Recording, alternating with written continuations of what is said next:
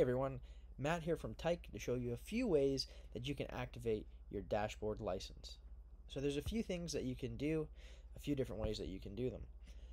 First one is if you're a new user and you don't have a license, you can sign up now by clicking this button.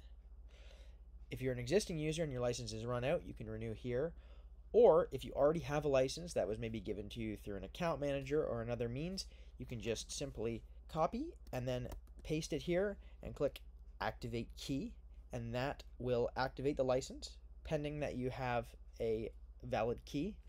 Another way that you can do it is when you are doing, let's say, an on-prem install, what you can do is, and I'll show you in GCP here, I'm going to bring up a terminal. What you can run is, if you're in, let's say you're running Tyk Pro Docker, for instance, you can go into conf/tykanalytics.conf, and I'll press enter here, and you'll see that there is a license key right here that is not filled out.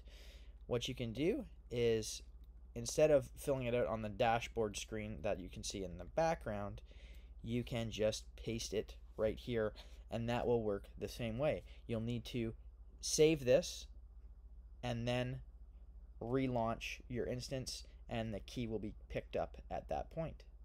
And that's as simple as it is to add a key in and get started with Tyk and the Tyk dashboard.